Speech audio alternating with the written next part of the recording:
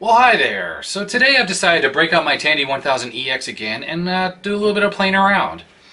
In the past I've done fixing videos and upgrade videos, but I haven't actually had a lot of time to play around with the software on this computer.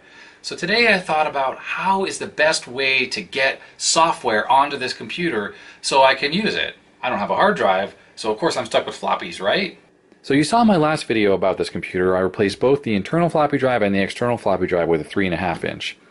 That helped bring the capacity of each drive to 720K from the original 360, so I could actually do a lot more with software. But I have to say, copying software onto 720K floppies from my bench computer, which of course where everything is downloaded onto, all the software, is a bit of a pain in the butt. It's very slow and everything. So I decided to do something about it. I had some comments on YouTube where people told me about using a floppy emulator. Here's one right here. This is the way it looks. When you order it, it comes with a little CD-ROM, some jumpers and some screws. It's a normal 3.5 inch size, so this would fit in any place that a 3.5 inch floppy drive would fit. So here's the eBay listing for the floppy drive emulator I bought. A little under $17. It's a 1.4 megabyte one. These are plentiful. You can find tons of them on eBay. Now, one thing that's interesting is, yes, it's high density, and I know this computer does not support high density drives. It does support the high density 3.5 inch in 720K mode, but that's definitely half the data rate, and I don't think this would actually work in this computer. There are others on there with 720K, and there's 1.2 megabytes for 5.25 inch, and they cost substantially more, like $30 or $40. But there's actually something you can do. You can order the cheap one like I did, and you can upgrade the firmware. So I've removed the cover of the emulator, and here it is. And right here is just a standard microcontroller. It's an ARM-based one, and whatever firmware is on here is basically converting from a USB thumb drive, these floppy drive images on it, to the signals that the floppy drive needs. Now what's cool is that someone has actually come up with new firmware to replace this crap firmware that's on here that does a lot more than you could originally do. So this very nice guy in France has come up with new STM32 firmware that goes on these cheap floppy emulators. He has a line of these emulators that are nice with big screens on them and little menus and stuff and do a lot more. That's his own line. You can also buy them from his website. So the new firmware for these emulators is the HXC 2001 STM32 firmwares.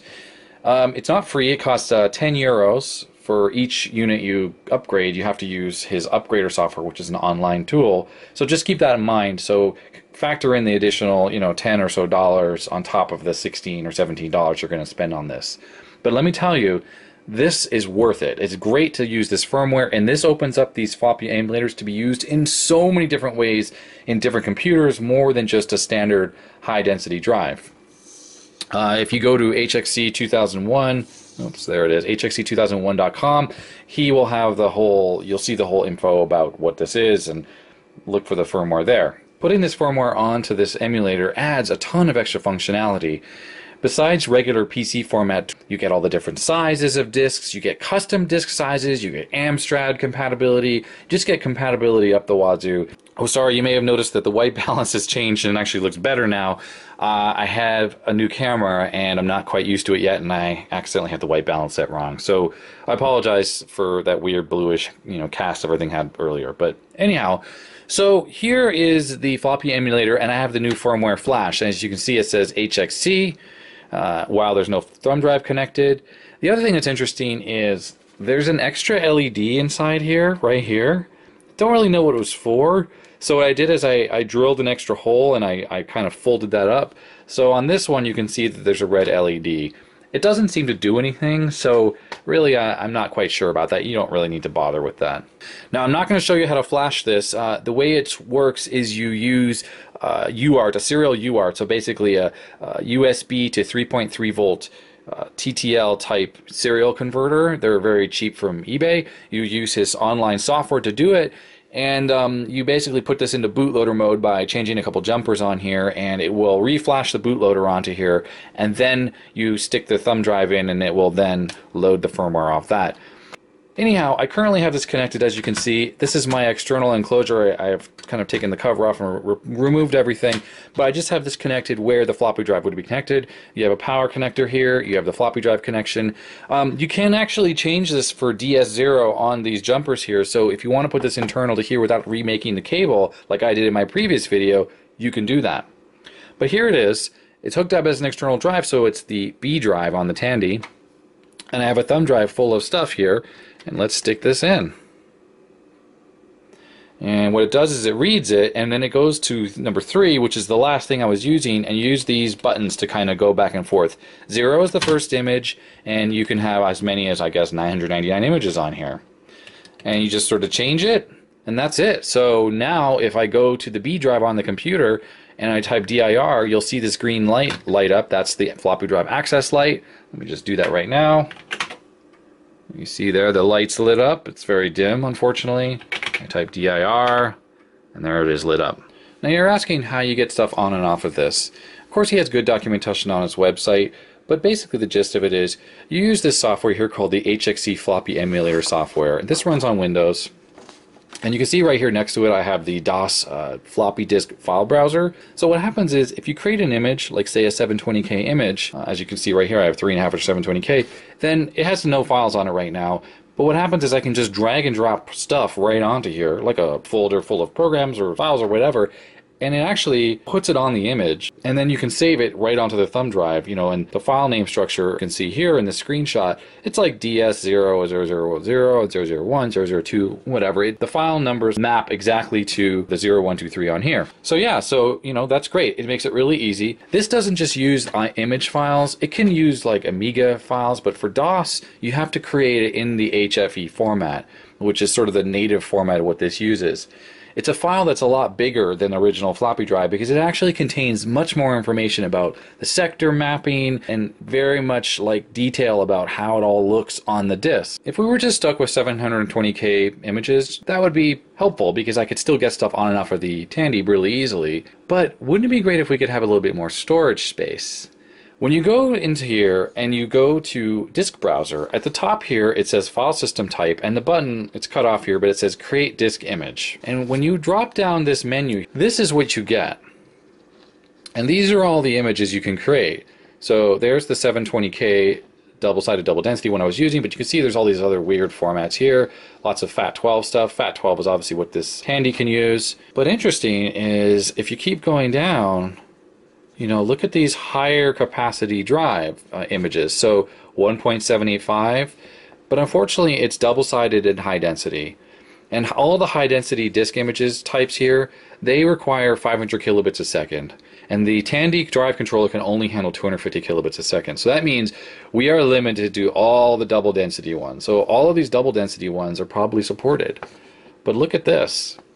2.5 megabyte double-sided double density FAT12. I mean, that's a substantial improvement over the 720k image, and imagine how many things I could copy onto there. If it worked, it would be fantastic. It would not run any faster than a normal floppy disk because it's still at the same 250 kilobits per second, but capacity-wise, we're talking about a huge improvement. This is the one. Now, I have a star next to it because I'm not quite sure if it works or not, but it may well work. So you're wondering how exactly do you get 2.5 megabytes onto a single floppy drive? Well, the way it works is we're using an IBM MFM type disk, which is what standard floppies are. Bitrate is 25 kilobits per second, so that's right there. 300 RPM, standard RPM of the floppy drive. But right here is the special sauce. 255 tracks. So normal floppy disks, 720k variety, have 80. And a 360k, which is what's original in this computer, has 40. So obviously 360 times 2 from 40 to 80 equals 720k, and that's why this computer can address it. But what if we bump it up to 255? And the next thing is sectors per track. Now 9 is a normal size, like a typical floppy disk has 9. But if we bump that up to 10, you can actually fit an extra sector in there. That's what enables us to get up to the 2.5 megabytes. Alright, here we are with the Tandy 1000. I have it all connected up. The thumb drive, I'm on the third image, which is one of the 2.5 meg ones, and you can see here I'm running check disk. And this is 2.5 million or more than that bytes available on this disk. So yes, we're getting the 2.5 megs. It's great. As a side note, I am running DOS 6.22 on the Tandy right now. I don't know if this works fine with the lower versions of DOS. It may well. I just upgraded to the newest version anyways, just for, extra commands like DOS key and stuff. But you know what? While this seems to be working, if I type dir, you'll see I have a bunch of stuff copied on here, which I copied on from the PC. But there's an issue. We're going to go to T-Paint, which is Turbo Paint. And look what happens when I run it. So it tries accessing it for a little while here, and then we get sector not found. So I have a feeling, you know, the way the BIOS is or whatever, it just doesn't seem to like handling drives that have, you know, maybe over 80 tracks or at least up to 255. Nothing seems to work properly on here. I found a workaround. After Googling around, I found this really interesting program called NFORMAT, and it's essentially a low-level format application. You can customize these formats here, and you can see there's several different ones listed here, and you can actually edit every parameter when you're formatting it. Now, using this tool, on the other hand, you can actually format any disk any size you want, you know, as long as the controller allows you to do it. I don't actually need to format these drives because this is actually formatted already with the software, but this came with a little handy utility. Now, included with the zip file with NFORMAT were these two things: BIOSpatch.sys or BIOSPTC and fastdv.com. And reading through the documentation that was included, it said that this was required on most XTs to patch the BIOS routines to allow it to handle the larger number of tracks and sectors. And then fastdv alters the seek setting speed. As it steps the head, there's a delay in between each step to allow the physical head to move, and this maxes out the setting to as fast as it will go. Now I'll go ahead and add this to the config.sys, and I did some testing with fastdv, and this does seem to speed up disk access quite a bit. It actually changes the noise of the internal drive, and I'm assuming on this external emulator it doesn't matter, it can go as fast as possible, so emulate it anyways. And let's reboot and see how these work when they're running. Okay, so I've rebooted here with those stuff running, and it doesn't even show anything as it loads up, and I really don't think it actually uses up any space in memory. I think it's just a quick patch. I'm also running something called FastGraph. I found this in one of the Tandy archives. It's supposed to speed up the BIOS graphics routines. Who knows if that really works or not. But let's go to B. We're still on 3, which is the larger one. So here we go, like T-Paint, as for instance, T-Paint. Let's see if T-Paint works now. This is the same exact image, 2.5 megabytes. I haven't done anything. And you can see the green light is there, is active. Now, this is flashing. It always flashes. So if you have a thumb drive that flashes when it's accessed, it will be a bit annoying like this. Oh, look, it totally works. That little BIOS patch is what you need on the Tandy at least, and potentially on other things as well, to get it working with the 2.5 megabyte images. Yeah, how cool is that? I mean, thumbs up, 2.5 megabytes per image. That opens up a lot of possibilities to running more stuff on this computer more easily. Alright, so let's run a few things now that I have all this working. The large format. The first thing I'm going to run is something called Pix100F. Or 1000F. This was a program that has been written in BASIC, and he actually emailed me or sent me a YouTube message asking me to run his old program on my Tandy 1000. He hasn't been able to see this run on native hardware in a really long time. Ooh, yeah, there it is, Tom's program, Pix 1000. Very fancy. Alright, how do I...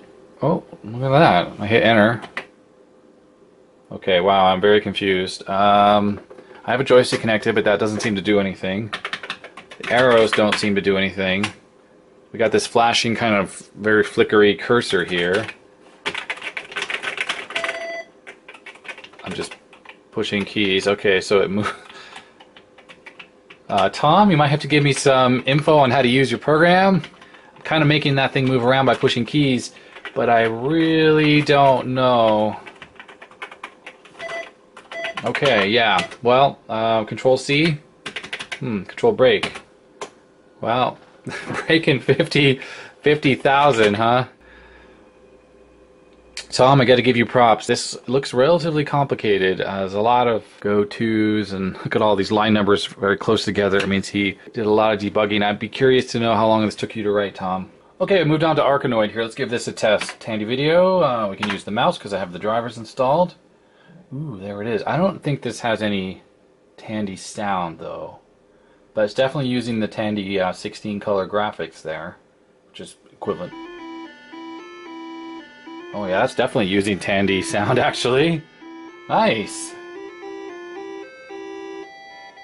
Yep, multi-channel, well, the whole 3-channel sound.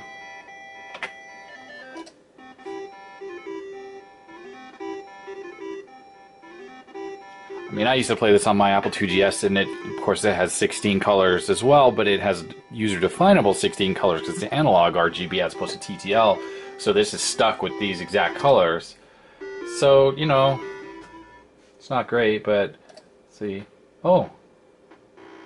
Yeah, performance is decent.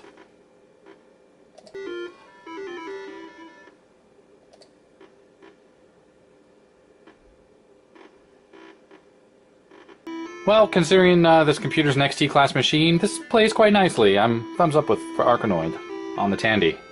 Alright, so I'm trying Defender of the Crown here, but this definitely is running in CGA with PC sound, not Tandy support, so looks pretty craptastic. I'm not loving this.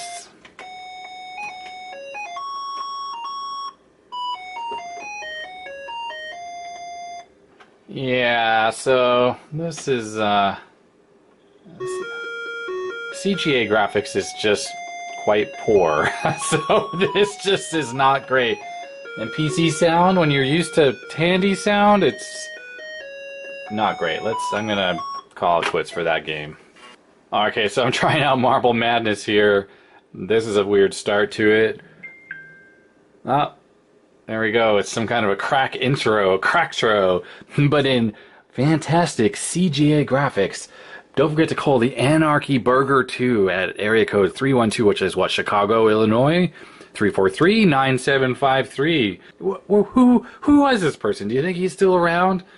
Maybe he'll watch this video and he'll tell me that it was him who cracked this game. Alright, so here we have Marble Madness.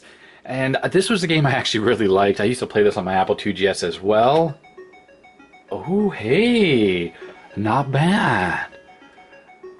Oh yeah, so it works. And this is, even though it doesn't seem to be using very many colors, it's definitely Tandy graphics because, see, you know, we've only got red, white, black, and kind of a bluish color.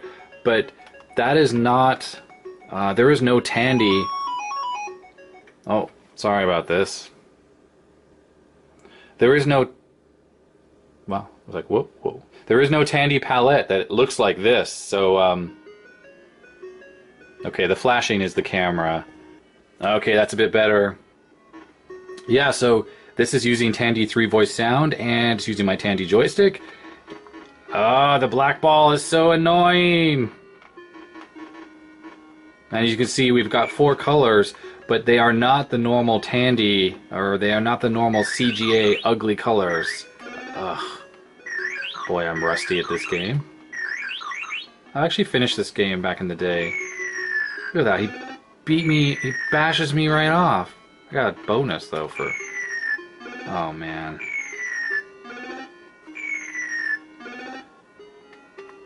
This is a pretty tough game, I have to say. But...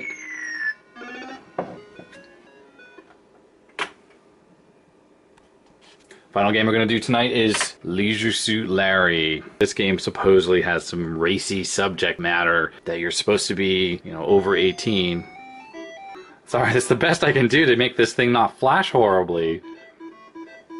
But this is Leisure Suit Larry. It's cute. It's using Tandy graphics. It's using Tandy sound. I think if I hit enter here, it's going to ask us questions about age to verify if we can get into, you know, play the game. Warning, Leisure Suit Larry in the land of lounge lizards contains some elements of plot which may not be considered appropriate for some children. Oh no! How old am I? I'm 98. Warning, this game may be hazardous to those with heart conditions. Okay, if we're 98, we have to marry. Okay. Look at this. A Macintosh is a kind of apple with uppercase A, or apple with lowercase a, an article of clothing, or all of the above. I'm going to say D. Correct. Michael Doonesbury founded, I have no idea, Walden Puddle. I'm just going to say B because I don't know what that is. There, look at that, I was correct. Richard Nixon was a plumber's friend. How about a president? Correct. Whips, chains, and handcuffs are kinky. Used by the police departments. Not whips. Usually in text adventures. I'm just going to say kinky. Correct. Look at that. So far so good. Now the final question. Are we going to make it? I have to say, I've tried this recently on, I think, my 286. And I was not able to get in. It didn't work. How many programmers does it take to screw in a light bulb? None. It's a hardware problem. None. Programmers can't fit in light bulbs. 100. 1 to hold the bulb and 99 to debug the house. None so far, but they'll get to it real soon. I'm just gonna say C. I have no idea. Look at that. That was the right answer. Wow, there we go. Leisure Suit Larry. Score 0 of 22. Sound is on. Hello? Oh.